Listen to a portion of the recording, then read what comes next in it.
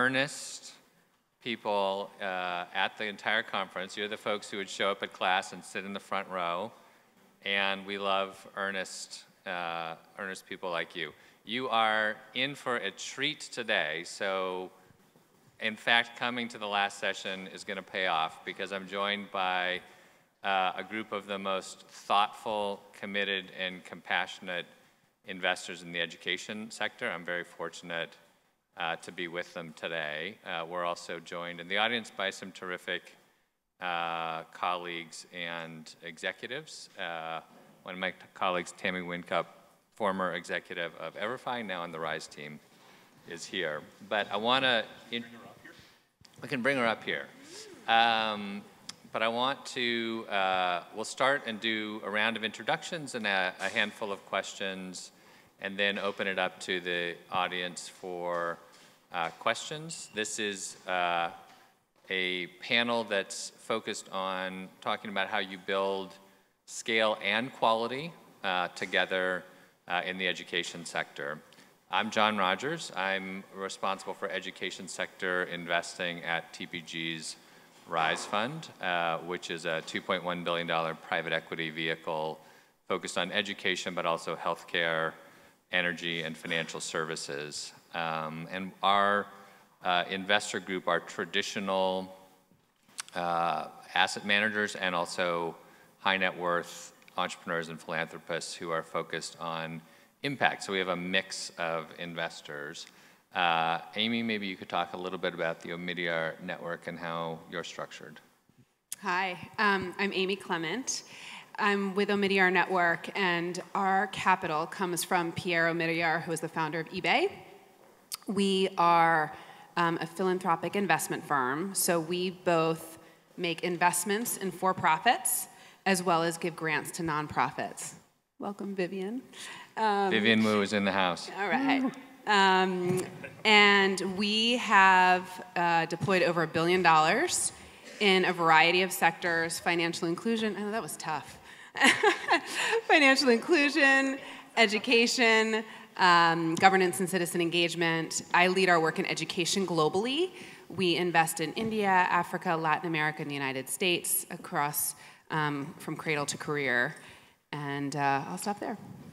Excellent. We're fortunate to be co-investors with Amy and Omidyar in Digital House. Matt Greenfield is up next. Matt told me a story that when he went out to fundraise the first time, he had 2 different decks. One had a few pages about social impact up front, and the other had a page about social impact at the back. So do you consider yourself a social impact investor, and what do your LPs think? I have always considered myself a social impact investor, and I guess we realized that everyone else also considered us a social impact investor, whether we had it up front in the deck or not. So we might as well own it and represent ourselves as we truly are. There was also, the story I haven't told you is that very early on, we had an anchor investor that was a multi-billion-dollar family office. And we were drafting the legal documents, and I developed an uneasy sensation. Eventually, my co-founder also did. And we had this sickening realization that we were going to have to walk away from our anchor investor. And we politely broke up with them. And the moment we'd done it, it felt completely right, and it was an immense relief. We realized we weren't aligned enough with them in values, or rather, we were aligned with a next gen, but not with the parental generation in our values. And so we did make that crucial choice very early on. It was hard to turn away a large pile of money at that stage. And next to you, Tory is somebody who also had a anchor investor who was a social service organization. Maybe you can talk about that and also how your investor base is evolving. Yeah, happy to. Tory Patterson, we run Owl Ventures, solely focused on education technology, and the investor John is alluding to was the Bill and Melinda Gates Foundation, which I publicly announced and anchored our Fund 1.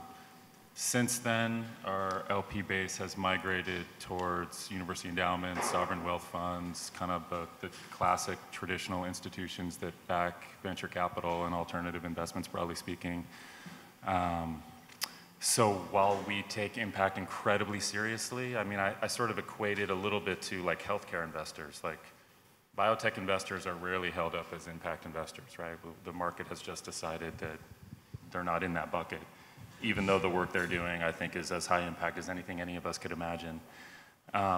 We feel the same way about education, right? Like, I don't think there's a deviation in investment strategy necessitated to succeed in the education space that draws a hard line between impact investors and return-focused capital. So, sorry for the cute response, but that is how we think about it. And that's how we think about it. Go ahead. If impact investing continues to be segregated from the main body of venture investing, we will have failed. Right? Our goal is to persuade everyone that not thinking about social impact is an irresponsible act as a fiduciary. Totally agree. I see lots of head nodding. That's our first provocative comment of the day. Amy always nudges us to be a little bit provocative, so good job, Matt. At the end, thank you for joining Vivian, who I know has a lot of stuff on her plate today, so thank you for coming. So Vivian, please tell us about Chan Zuckerberg, and also a little bit about, I guess we know who your investor is, but a little bit about kind of the breadth that enables you to do. So I'm Vivian Wu, and I apologize for being a little late.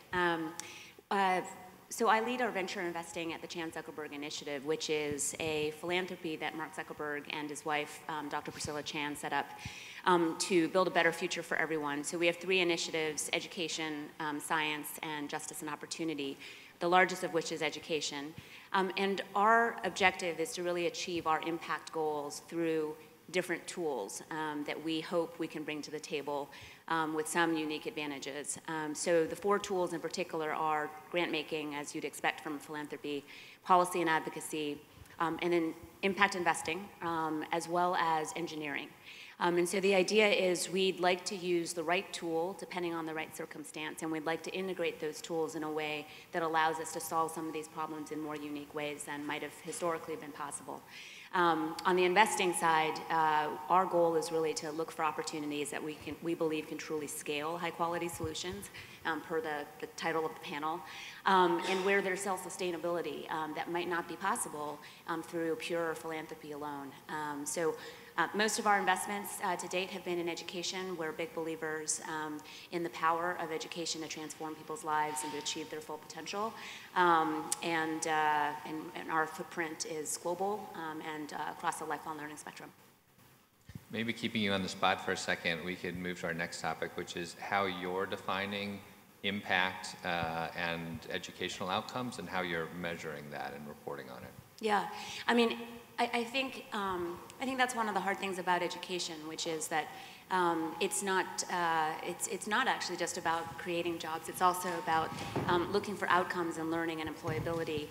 So for us, throughout our philanthropy on the education front, we really do focus on taking a learning science-based approach, which includes starting with an evidence base, and it really also includes learning engineering and iterating your product based on whether there are outcomes. It includes a bias towards measurement and accountability. And we also look to incorporate science in general around, for example, what we call comprehensive student development, and really acknowledging that it's not just about academic factors, but about non-academic factors as well. And we have a particular framework where we consider factors like your sense of identity and purpose, social and emotional learning, cognitive skills, your physical health, and your mental and behavioral health, all of which we believe are incredibly important for learners to achieve their full potential. So for us, the work that we do has to be grounded in those concepts, and improving access and affordability is another big piece of it from an outcome standpoint.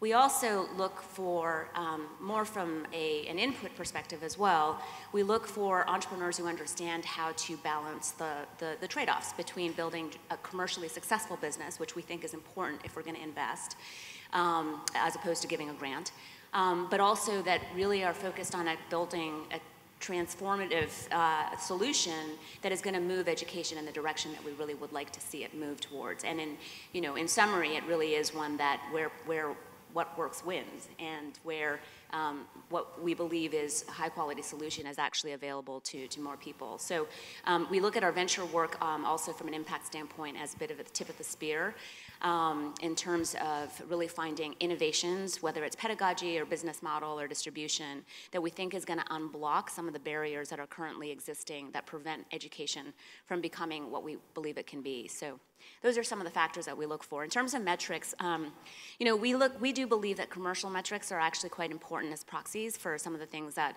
our companies are trying to do. I think it's important for companies to be able to raise capital to build great products that users actually enjoy using and love using and continue to use. So engagement metrics, retention metrics, all of those things are actually quite important for us. But at the same time, we also look for, as I said in the beginning, an attitude that really kind of is hungry for actually incorporating evidence and science into the approach and looking to constantly iterate on your product development and your learning engineering such that you are actually improving outcomes when it comes to learning and employability. So I think those are some of the things that we typically are continuing to work with our entrepreneurs on, and we try to bring our learning science team and our whole child team to bear, for example, in helping them think through that. I do think that Chan Zuckerberg is really unique for the number of learning science folks that you have on your team and data scientists that you have on your team. And I should know the answer to this, but is some of their work easily available online? Is publishing any of their views on learning science part of your mission? So it's interesting. I think we have taken the approach that what we'd like to do is actually catalyze the ecosystem. So one of the things that we actually prioritize, for example, is how do we surface what's available already that is not being currently incorporated. And there's actually a lot of that. So that's one piece of it, which is just really trying to encourage collaborations of learning scientists and behavioral scientists and neuroscientists and cognitive scientists to really kind of collaborate on specific problems, specific challenges, and really trying to make sure those discoveries are available. We do work in the form of challenges. So for example, we just launched something that's the equivalent of ARPA Ed, so think DARPA for education, in conjunction with the Gates Foundation, which is really designed to encourage broad-based innovation in a few areas, including executive function, literacy, and math. And the teams themselves are working on a number of grants to support researchers to develop some of the, to push forward some of the science that we think is going to help. In particular, I think one of the things that is different about our approach is almost everyone on our learning science team actually also has experience working in a company, in a startup. And so the approach is actually not purely academic. It really is trying to figure out how can we incorporate what is true and rigorous from a scientific perspective, but into something that's actually practically applicable for those of you guys who are continuing to iterate and need to continue to iterate in order to respond from a rapid product development standpoint. That's great. Tory, how does OWL define and measure impact and educational outcomes? Yeah, no, thanks for the question.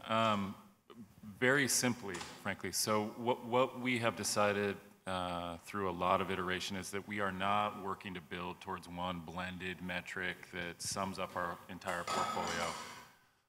Instead, we have a social impact report that we release to our LPs on an annual basis, and what it's doing is it's answering two questions for every company in our portfolio.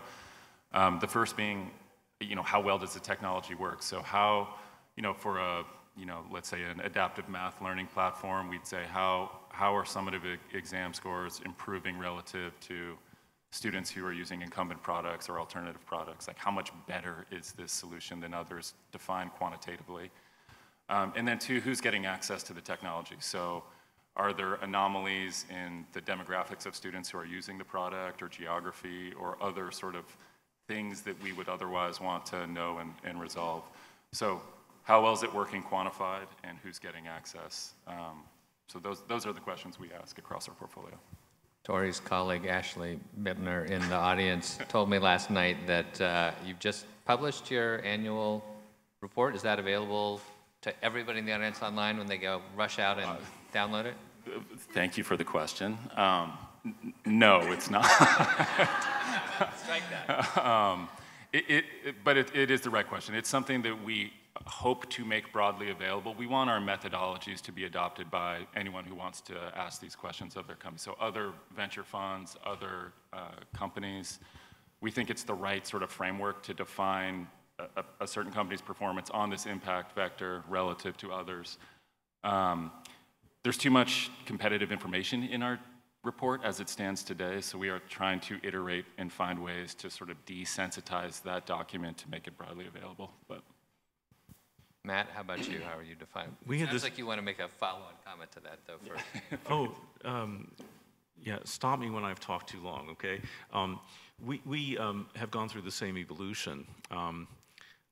Cambridge told us that our first impact report was in the top 1% of the impact reports they had seen, which is slightly terrifying because it really wasn't so great. But what it did was to offer evidence of efficacy of one kind or another and just be very honest about the quality of that evidence. There was also too much information in there about companies that was sensitive, so we couldn't distribute it beyond our limited partners. What we did this time was to push the more sensitive information into a spreadsheet and to build a document of case studies that could be distributed more broadly, which is advantageous to the companies in question. We're also happy to open source our impact framework, which is in turn heavily indebted to a report by Michael Fullen and Caitlin Donnelly called Alive in the Swamp. We had a lot of the same criteria, but they helped us sort of organize it into 3 categories, and then we added a 4th. The categories are pedagogy. Does this product square with what we know about how people learn? And it's shocking how many venture-backed companies get knocked out by that criterion right away. The second is technology. Is it architected in a way that it can be continually improved? Microservices architecture. Does it use APIs? Does it fit into the technology ecosystem of the user? Third is community fit, community or institution. And that, at an early stage, really boils down to, are you asking people to change their habits, or does this fit into the way they do things and the way they see the world? And more simply still, does it get used? Right? What is the engagement like? And we see an awful lot of tools that get used a little bit and then not at all because they haven't gotten that right. And then the 4th category, which we added, is what we call enterprise model, which is basically ESG but adopted for startups. So questions like, is the company open to talent from everywhere? Is the company committed to measuring the efficacy of its product or service and using it to define a process of, to drive a process of continuous improvement? We have a core value of focusing on the most vulnerable and on the whole human being and not just the potential future worker. So a lot of the discussions about the workforce basically talk about fashioning a widget that can be slotted into a job that pays a living wage and ignores the question, who is this human being? What to her mind would constitute a purposeful and rewarding life? What about civic engagement? And so I have a recurring debate with Ryan Craig of University Ventures on this topic. He thinks getting them the job is all that matters. My personal feeling is that if you don't engage their imaginations and their hopes, that they won't succeed in today's educational institutions or even in newfangled vocational pathways programs. Yeah, you raised about 10 different issues, each of which we could go into deeply. I just came from an event at Google this morning where there was a lot of discussion about matching folks with jobs, probably not enough discussion about getting them the educational content so that they could do those jobs. I'm also giving myself homework, so Alive in the Swamp, that's going to be one of my reading assignments now on my Kindle. So Amy, Omidyar, how do you all define and measure impact and educational outcomes? Yeah, I've got like 20 plus ones of what each of you said around kind of design, test it, iterate. Certainly, Matt, your comment on just more broadly, we look at unlocking human potential. So we invest across the spectrum, as you know, as Vivian said, social emotional learning, cognitive development, you know, physical health, mental health. It's the whole picture of the individual. When we evaluate the impact of our organizations, we have a fairly simple function similar to Tory's. We look at breadth times depth times influence.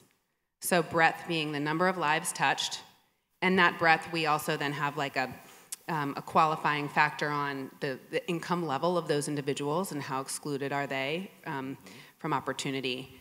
So we then look at depth, the depth to which those lives are touched.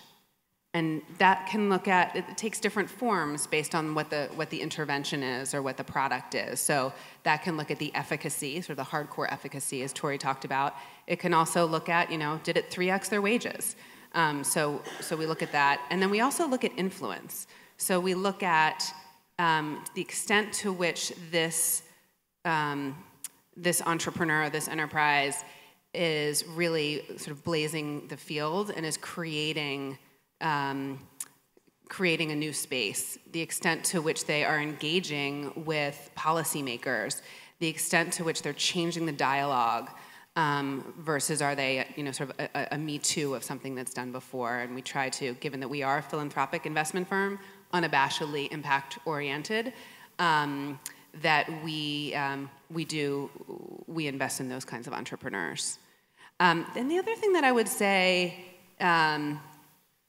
is, having been in this space for a long time, I think it's really important when we talk about impact metrics that we are holding entrepreneurs accountable at the appropriate stage. I mean, it goes without saying, but I think it needs to be said. Nesta developed a great framework, which I think is a start of a great framework, and it has 4 levels. I think we need probably more like 6 to 8. But talks about, you know, at the first level, do they have a clear theory of change? You know, next level, can they demonstrate that there is, you know, some impact? And then there's, you know, comparative, getting, you know, all the way up to sort of the full gold standard of RCT. But I think when we look at, you know, really what do we measure, one of the things that we're really, we try to be very critical about as well is what is the level of evidence of impact here? And just being honest about that. For those who might not know, do you want to tell folks who Nesta is? Oh, who knows what? By the way, I don't remember what it stands for, but I will tell you that they actually sponsored, together with New Schools, that report I mentioned, Alive in the Swamp. So they're doing a lot of real serious thought leadership on ed tech out in the world. Okay, extra credit after class for anybody who can come up with the definition of Nesta during the Q&A session. Could I offer just not a challenge, but a question? You were talking about income levels, and we use the phrase vulnerable. And that includes people who experience persecution or discrimination of some kinds. There's a very interesting entrepreneur in the audience named Mersal Hidayat, who is an Afghan refugee and has started a business that connects refugees with students who want to learn about their language and culture.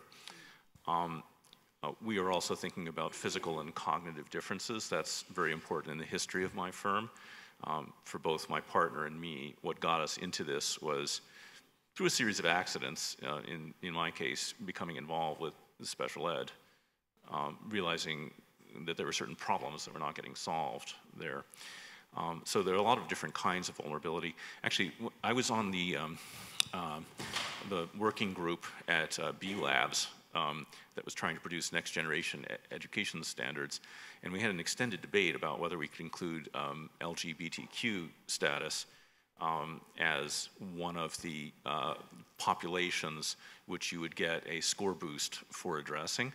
and the provost of some school said, we don't track that, which is a problem with the B-Lab standards right there, right? Bring out number, weight, and measure in a year of dearth. You know, there are things that are important that are harder to measure. It's harder to measure things for smaller companies. But it's very obvious that there's tremendous human suffering around all kinds of vulnerabilities of the affluent. Yeah, no. Yeah, I followed that up quickly with, and those who are excluded from opportunity. I fully agree. It's simplistic, but in the U.S. it's very easy to, you know, schools have measurements of those who are free and reduced lunch. So there's some easy ways to get at that and some more difficult ways.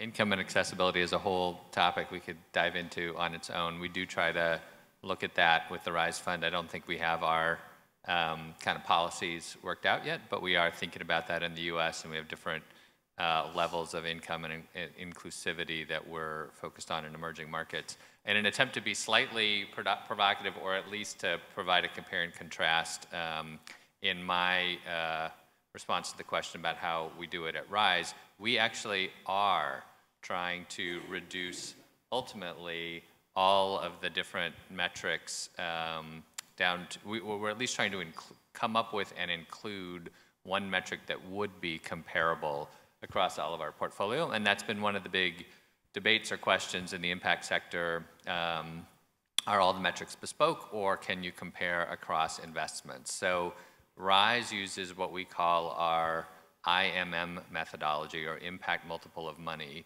We do, as you heard other panelists say as well, really start with the third-party evidence. In the case of a company like EverFi, they had participated in randomized control trials for some of their products, so we could readily see the effect sizes of those studies on students, and we build a model. So in a parallel way to the building of the financial models that look at financial return, we are also, with every investment opportunity, building a model that seeks to value the social impact. The way we do that is to start with inputs that are the outputs of the base case of the financial model, which I think has a lot of benefit because, as you may know, if you're investors out there or folks who've received venture capital, private equity money, the investors spend a lot of time thinking about the base case of the model and what the outputs are likely to be, whether it's number of students trained, whether it's numbers of teachers trained. So that's kind of a healthy conservatism as the starting place. We look at the third-party evidence to say what the likely effect size is of the intervention, and then in the attempt to both drive towards an impact and to have something that's comparable, we do try to value that impact in dollars.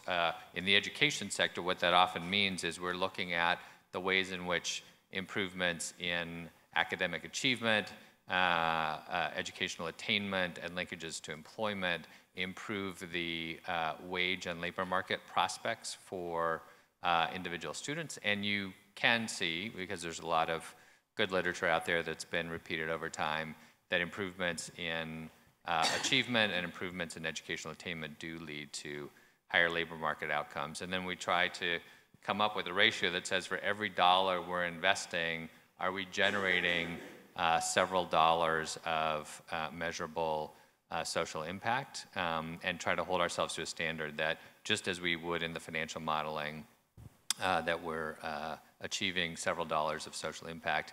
And then we are also seeking to hold ourselves accountable. So as we're reporting every quarter and every year on the financial performance of our portfolio companies, so too we're reporting on a set of key performance indicators about what drives their impact and what that likely means in the value of the social impact that's been created. And then I have to sit across the table from KPMG, who is pressing us not just on our financial performance, but also on whether or not we were really producing the kinds of outputs we said we were going to produce, and whether that's likely to be leading to the outcomes that we were hoping it would lead to. Can we Go on ahead, the panel just push back on Go that? off, go off. Yeah. So first of all, if you're looking at different kinds of impact, how many, say, dead children equals one endangered species being wiped out? Or, you know, sick children, let us say, or children who are deprived of all economic opportunity. It's just very hard to reduce things. I mean, I guess you can attribute a dollar value to a fully potentialized human life, maybe. I'll answer that question by answering a totally different question than the one you actually asked, which is a common trick in interviews. So where I'll appear to be agreeing with him, even though I'm not actually agreeing with him. So where I do think I want to be transparent that where the methodology is right now versus where it isn't. So what I have found tremendously constructive about the methodology is a couple things. One is we are really forced to grapple with the third-party evidence and the research in every investment. And having spent the better part of a couple of decades investing in the education sector and caring about quality, I can tell you I do it a lot more now than I did in my conventional private equity roles in the past. So that has been constructive for me in the way I think about outcomes of the investments that we're making. And then, while there's right now absolutely false precision, and I should make it more clear maybe in a direct response, we're not trying to say that a healthcare outcome is better or worse than an educational outcome, so it's not really for the purpose of comparing this is a better outcome than another. It's more saying we need to get over a bar for all of our investments. And that is where it's been useful in my experience. So there's absolute false precision right now in our methodology between $3 of social value and $4 of social value. But I can tell you that a company like Dreambox Learning, which Tory Patterson invested in, or EverFi, which Tammy was helping to lead, the difference between the $15 of social impact that we expect Dreambox to produce for every dollar of investment, or you know, the 14 or so dollars from EverFi, that is very different than the opportunities I've looked at where the methodology said we were only going to produce $2 or $0 of social impact. And so that I find very constructive, is being forced to think about, okay, what are the effect sizes here, and do we have scale? In some ways it gets a little bit at what Amy's very powerful algorithm around depth and breadth. If you're getting to scale and you're doing it in an impactful way, that is going to help lots of students. So that's where I think it's constructive, but it could, of course, be used in the wrong way, too. And if I can just push a little bit further. Go for it. Because you said you wanted This is the first time I've ever seen Matt be provocative. Just kidding. So when I was on that B-Labs working group, it became clear that if you were trying to maximize the score, you were going to focus on things that were easily measured, but not necessarily more important. And so within my portfolio, K-12 outcomes are super hard to measure, whereas workforce outcomes are really easy to measure. What was the salary coming into the program? What was the salary upon exit? What's the salary 3 years down the road? What was the retention? You can measure those. You can reduce it to dollars. We did an impact calculation for General Assembly, and even at a much earlier stage in their evolution, the dollar number was eye-popping. And it's very hard to arrive at. Even after you subtract out the tuition? A lender called Climb Credit calculated the ROI on a General Assembly program at 49.5%. I don't know about you, but anytime I see an opportunity to get a 49.5% return on investment, I'm generally pretty pleased with that. Absolutely. Okay, I would love to dive more into that, but I'm going to move on to another question, which is, and please, audience should feel free to come back and ask questions about any of these topics.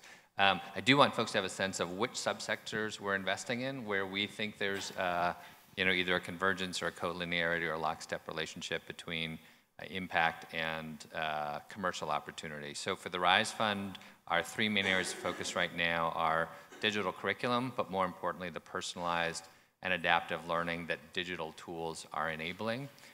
Career education, which is really everything from shorter career-relevant content through longer degrees, but ideally delivered to working adults where they need it most, which is in the workforce. And third is international private education, both K-12 and tertiary ed in emerging markets. How about Omidyar? We've got a lot of overlap. So we too invest in workforce readiness in the skilling space, similar to how John described. We also look at private education. So for those of you who haven't spent a lot of time in Lagos recently, 80% of kids in Lagos are going to private schools. 80%. 70% of kids in the Indian urban centers. Because the government schools just are not delivering. Parents are voting with their feet. So it's a pretty interesting space. It's a tough space. It's a space that does require impact patient capital. We also invest in ed tech, particularly in markets where we see a significant opening. Right now in Brazil, they're moving to Common Core, and that was a big turbo boost here in the United States. And then in the US, we're spending our time looking at early childhood.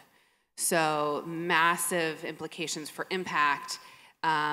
It's a place where the practice has not caught up to the science and the data and the evidence. And so we're really spending a lot of our philanthropic capital trying to kind of encourage entrepreneurial activity there, trying to encourage innovation, and are seeing some really, really interesting entrepreneurs pop on the scene. I've been talking a lot, so I'm going to be very brief. We also do workforce investing, two basic categories: career pathways programs with a high ROI, and software platforms that provide crucial infrastructure for workforce training, like Degreed and Pluralsight. In higher ed, our big theme is retention. We have 4 retention-oriented startups that between them help retain over half of all US college students. In K-12, we have 2 themes. One is just content that is engaging or exciting, and the other is the back office: scheduling, procurement, budgeting, compliance, predictive analytics, truancy case management. Very large portfolio there. I think that there's been a general retreat from K-12. And so in terms of additionality, that's obviously a place where I'm needed when I can find things that make financial sense. And I got into this business on the strength of some wins in the K-12 area. Tory is definitely not retreated from K-12. Tory, what are the subsectors that you're focused on? Primarily K-12. But we look at early learning, K-12, post-secondary, and then what we call career mobility, like really looking at the enterprise lifelong learning from the perspective of the individual. Like, how do I stay relevant and employable as the economy changes fast? But the thing that gets us to yes on any deal across those 4 buckets, we like to see, like, just to be cliche, Silicon Valley technology kind of infrastructure solving a core problem in a big way. So whether, it doesn't matter what market it's in, K-12 is particularly void of amazing solutions like that, so the opportunity's been really great there. But we're eyes wide open all over the place. We just did our first few international investments. We like to say we want to invest in the world's leading education technology companies, regardless of stage, geography, or core market. So. Vivian, how about Chan Zuckerberg? What are the sectors you're focused on? So we actually invest across the lifelong learning spectrum. So we have some investments in early childhood. We have some investments in K-12, both direct to consumer as well as selling into districts, because we believe both are necessary, especially for impact.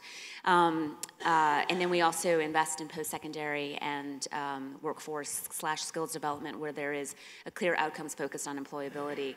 I would say this year happens to be a year where we've invested in several companies that are more related to pathways, whether it's pathways where we invested in an OWL company called Raise Me, which is really trying to help especially low-income kids identify the best matches for them from a college perspective, but also encouraging behaviors that allow them to really build better applications and build the skill sets and the backgrounds that make them better positioned as candidates for admission, as well as companies in the workforce and employment space that we haven't announced yet.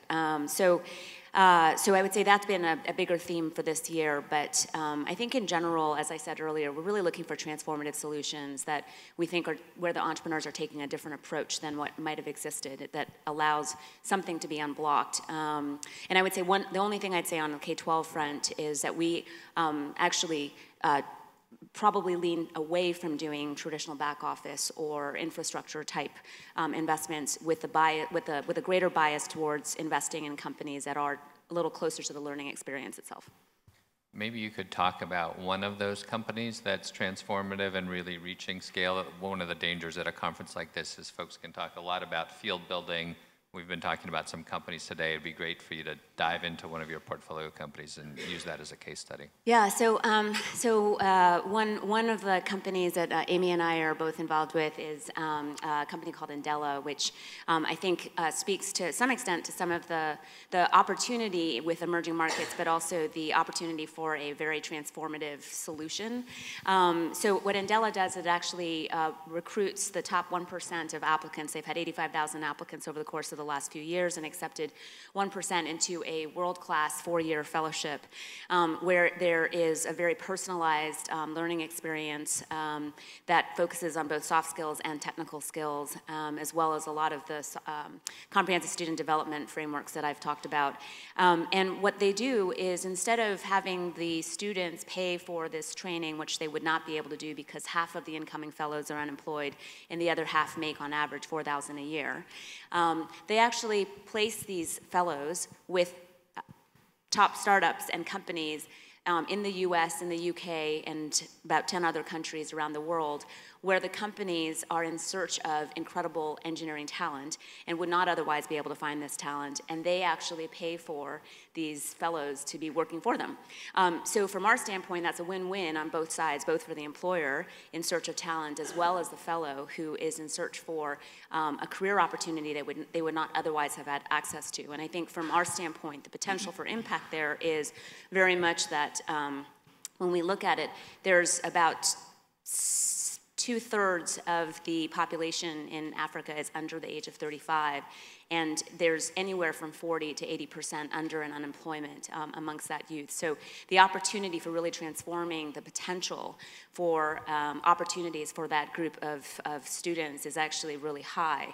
And we also think that long-term, what's incredible about that is the opportunity to actually change the way people think about talent in Africa, and more specifically also the concept of diversity on their engineering teams, which we're very passionate about as an organization ourselves.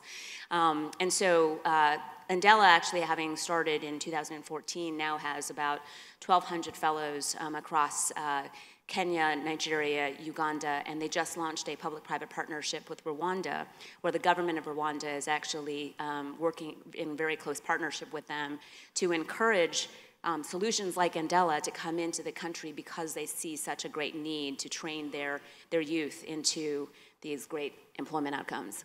It's a really neat model. Are you all active in helping them source new corporate partnerships in the US? That seemed to me, in knowing a little bit about the company, to be one of their key needs for success. Yeah, I mean, I think we are very active. So I'm on the board of the company, and one thing I'll say, which I just as a totally unrelated to this question, but one of the things I really love about what Andela has done is how conscious it's been about making sure that the representation on the board and its investor base is actually very broad. So they have the U.S. investors, like, I'll put us in that category, but they also have an African tech VC leading their Series C round and sitting on the board. They have the former minister in Nigeria of ICT.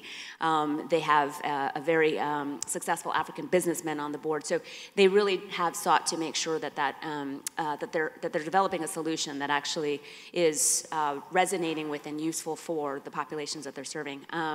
So in terms of how we work with them, part of it is actually certainly introducing them to other potential customers. Some of what we're doing is actually, as I said earlier, we've actually had our learning science team work with them as they think about how do you actually identify this top 1%. So they go through a very rigorous screening process, but some of it also is as you're progressing them along the way, how do you think about the different levels of engineering for them, and they have 4 levels, which is self-paced, but what does a D0 constitute? What does a D1 constitute? So really thinking about how do you assess those skills, how do you assess the progression, and how do you actually think about developing similar levels? When you think about an engineering role across companies, everyone defines a title so differently. So just thinking about some of those from a rubric and assessment perspective and progression, which we believe really should be based on mastery, not just on seat time. Those are some of the ways in which we're working with them. And I spend a lot of time helping with recruiting too. That's great. Thanks also for sharing the commentary about governance. That was pretty interesting. Tory, give us a great case study. Delighted to. And I'm going to embarrass my amazing partner in the audience here, Ashley Bittner. She just led an investment in a company called Embellis, which is a fun one to highlight. Not massive scale yet, but scaling quickly. And the problem they're solving, which I think relates somewhat to Andela, is you imagine a company like Google or McKinsey, and the volume of people who want to work get an entry-level job at McKinsey. They'll get over 100,000 applicants for a few hundred seats. They can practically interview maybe 1% of those people. So this is a technology company that basically inserts the equivalent of a game-based assessment to allow all those 100,000 people to have their merits identified and potentially surface themselves as candidates to work at a company like McKinsey or Google. So the vision of the business is to find ways to massively, level the playing field for access to elite employment. And it's a problem that we don't think is solvable without technology, right? And so this is a company that's, again, very early stages, and if you play out where that can go and what that can be, it changes the importance of going to a brand name elite university. It eliminates a lot of the just like institutional bias around getting access to these seats. So anyhow, it's a company that we're incredibly proud to be associated with, scaling quickly. Talk to Ashley about it if you need more info after. The comparison I like to make is if you're auditioning to be the principal oboist of the Cleveland Symphony, you audition behind a screen, so they cannot see who you are, your gender, your race, and you're not even allowed to wear shoes as you walk out onto the stage because they don't want the judges to hear whether you're wearing high heels or flat shoes. And that approach has changed the composition, or at least moved the composition of elite orchestras. And presumably the quality, right? And the quality. So, yeah. But we have that problem with resumes, right? So you can see so many signals, and there's been lots of research about this, so it's interesting to think about how one can do it differently. Matt, give us a case study. Yeah, so impact and financial returns are not always precisely correlated, but I'm just going to offer brief sketches of 3 different companies with really massive scale. So we're investors in Brightbytes and Civitas Learning, which are the leaders, respectively, in K-12 analytics and higher ed predictive analytics for retention. And the footprints are really quite astonishing at this point. And these are not freemium products. These are products that people pay for. So the footprint of Civitas is now 8 million students, creeping up towards half of all US college students. And they have a typical retention lift of around 3 or 4%. So their moonshot goal is to keep 1 million students in school who would otherwise have dropped out over the next decade. Brightbytes has a variety of modules addressing different needs of K-12 school districts, including dropout prevention, but also things like how to use technology, student data privacy best practices, and so on.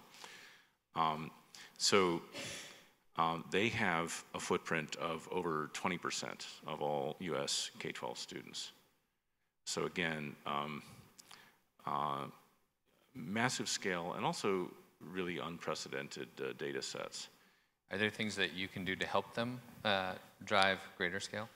So with Bright Bytes, I helped come up with the idea for 2 of the modules, found the IP for one of those modules, helped them hire a former state superintendent who sold one of those modules at the state level very early in its history.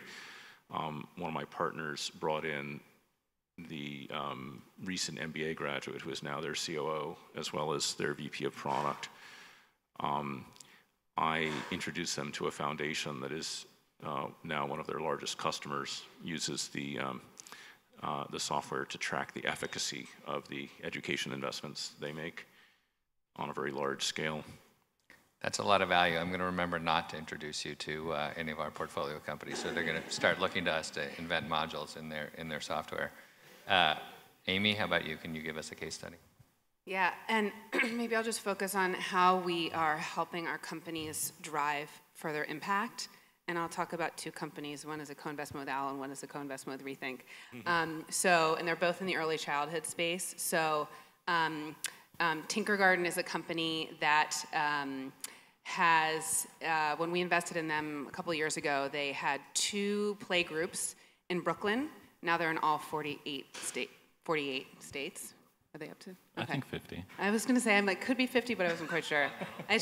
Now I'll be corrected by these guys on the panel if they're better up on their data. And so what Tinkergarten does is Tinkergarten has an extremely high quality, efficacious early childhood curriculum, and they facilitate play groups in parks. They put the curriculum in the cloud, and they identify, they've got a sort of proprietary identification system for getting great leaders to facilitate these play groups.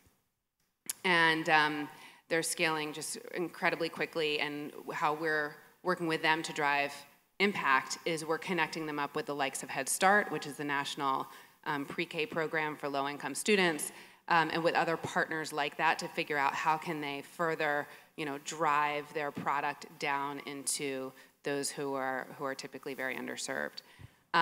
The other company that I'd like to highlight is Wonder School.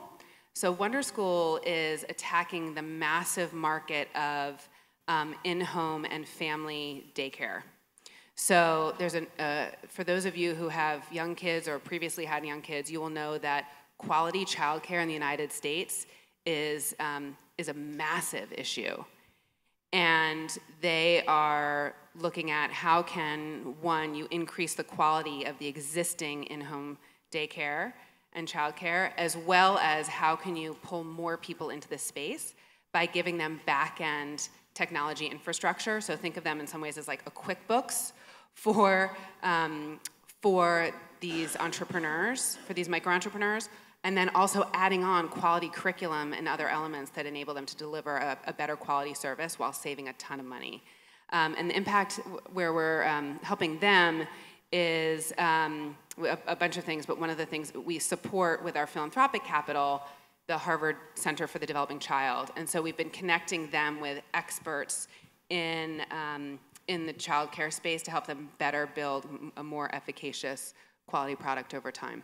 I love the names in education like Tinker and Wonder. I'm going to provide one more example quickly, and then we'll open it up to questions. Another great name, Dreambox. What I love about Dreambox, this is a follow-on that we did after Tory's investment. What I love about Dreambox is that it works. So Dreambox is a K-8 math software that adapts to the needs of individual students. And through randomized control trials, they've demonstrated that kids using Dreambox advance faster against grade level in math, and the more students use Dreambox, the more they learn. Importantly, this is a great solution, but it wasn't reaching enough students. It had started out as a B2C solution. Reed Hastings came along and made an investment. Tory also made an investment. And they really transformed the company into a B2B platform selling to school districts and reaching a lot more students. There are a ton of great educational products out there that suffer from a lack of distribution. And unfortunately, if you don't have good distribution, you're not reaching the students. So improving the sales force, improving the ability to sell at the district level. We're continuing to track those metrics. We're also tracking usage because that student engagement is a terrifically collinear metric. The more students are using it, that's a great commercial proof point that it's going to be sticky, it's going to continue to drive renewal rates, and also that students are learning. So that's a little bit about Dreambox. The red numbers say that we're going to run out of time pretty soon, so we should turn it over to questions. One over here, the gentleman in the hat.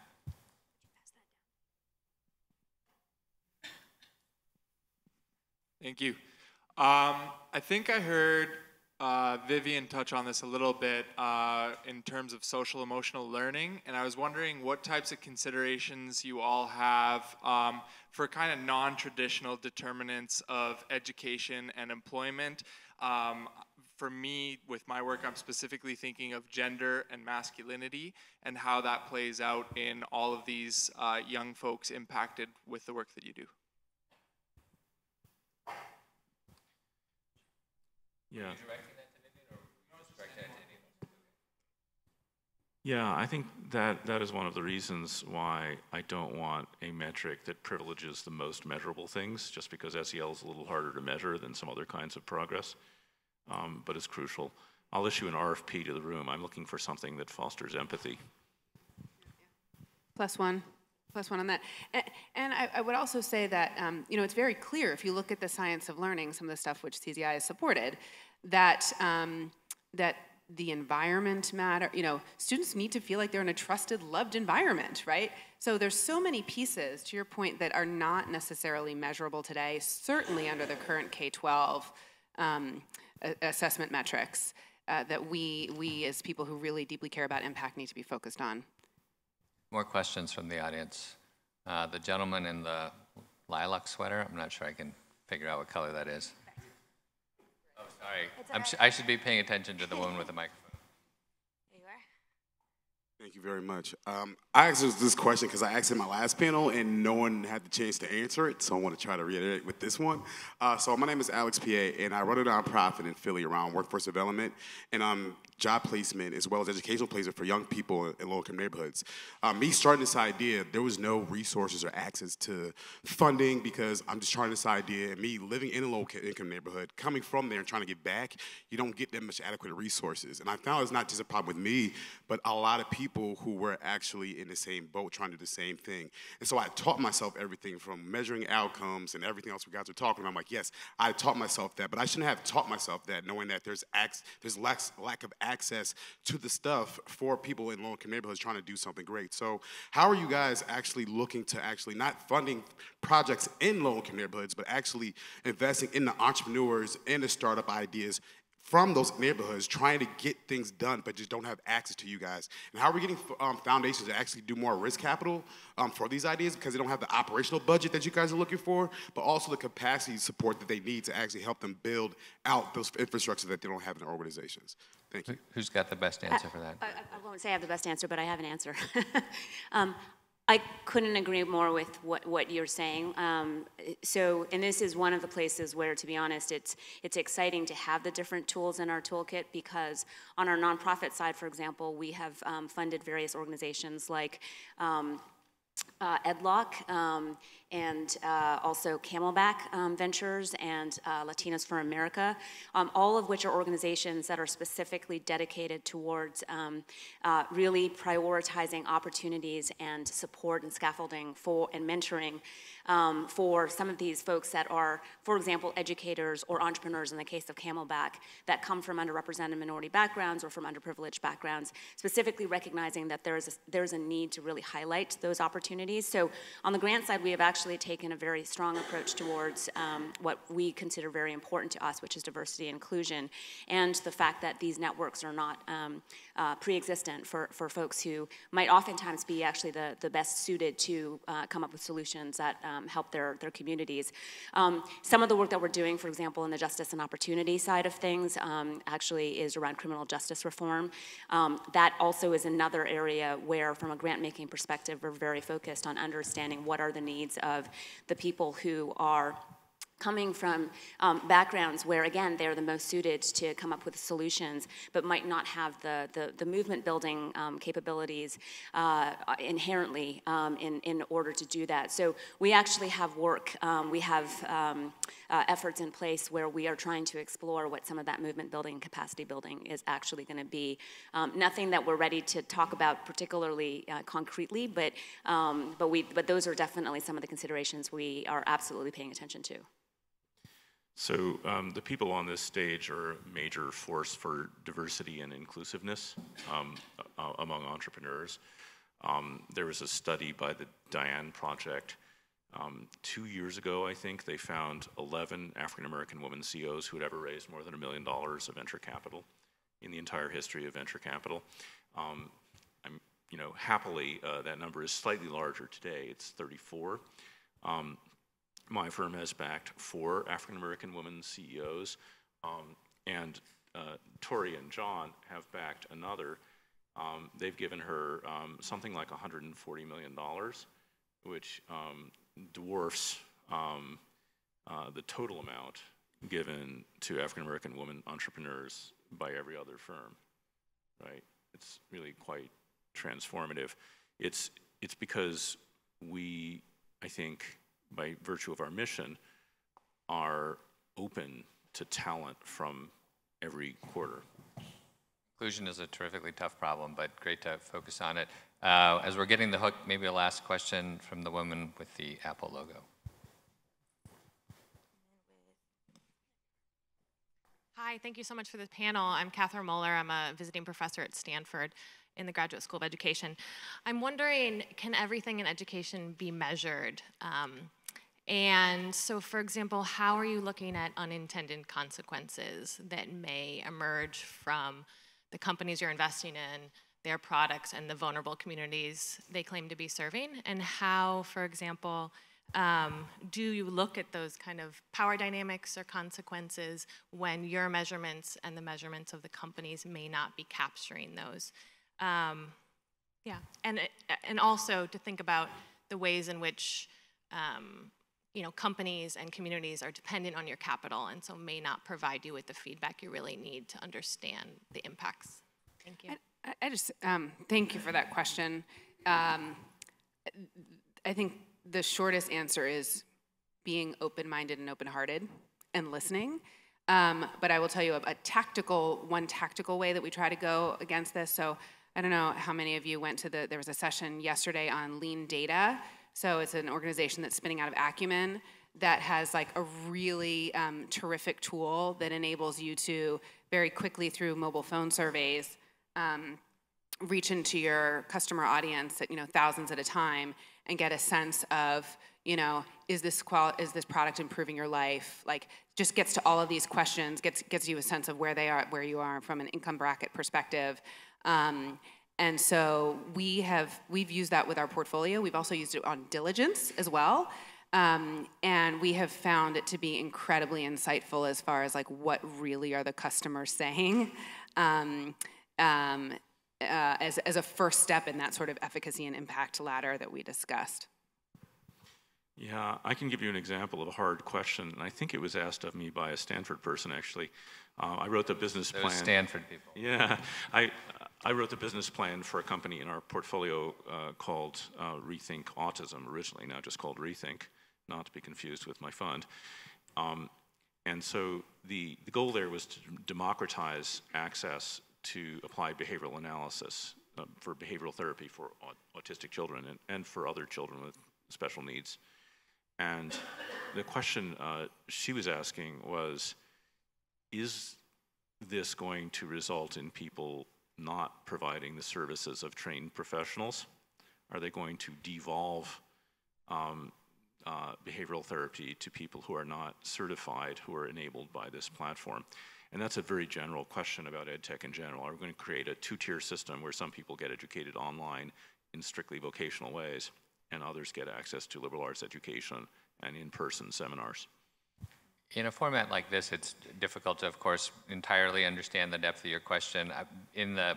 At the risk of being a little bit provocative, I guess I do want to say that I think measurement is tremendously powerful because measurement often drives behavior change. And sometimes, I guess my observation in the education sector is that people don't hold themselves accountable enough to measurement. So you, of course, can't, there's a lot of things that you can't measure, and one does need to bear that in mind. Part of what we try to do relative to also the negative consequences piece that you mentioned is, again, you can't always measure them, but the more you can be transparent and try to estimate costs and make it explicit, that does drive behavior change, and we do seek to put that into our models so that we are looking at a net impact and really trying to think about some of the negative impacts as well. Anybody want to add to that? I think since we're out of time, go forth into the world, tinker and wonder and build and dream and build scale and quality in the education sector. Thanks very much. Okay.